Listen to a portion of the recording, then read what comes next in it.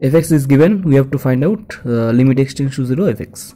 So first of all, left hand limit, so limit x tends to 0 minus x by mod x. Now limit h tends to 0, and at the place of x we will write 0 minus h. Next, limit h tends to 0, and here is minus h, and the mod of minus h will be h, so answer will be minus 1. Next, right hand limit, so limit x tends to 0 plus x by mod x.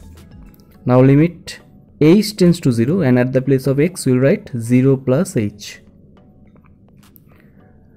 Now limit h tends to 0, here is h, and the mod of h will be h, so answer will be 1. So left hand limit not equals to right hand limit, therefore this limit does not exist.